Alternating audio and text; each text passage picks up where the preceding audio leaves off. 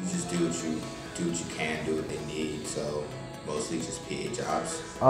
In an industry where a lot of things are based on experience, it's nice when someone comes in who doesn't know a great deal, but they still have their own ideas. I'm very eager to learn and I have a lot of ideas, and I think sometimes people get really kind of worn out in just sort of the same sort of thing. So with young filmmakers, they offer a fresh perspective.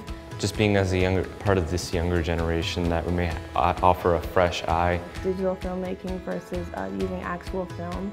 There's a lot of new filmmakers that are coming up that only have ever used digital.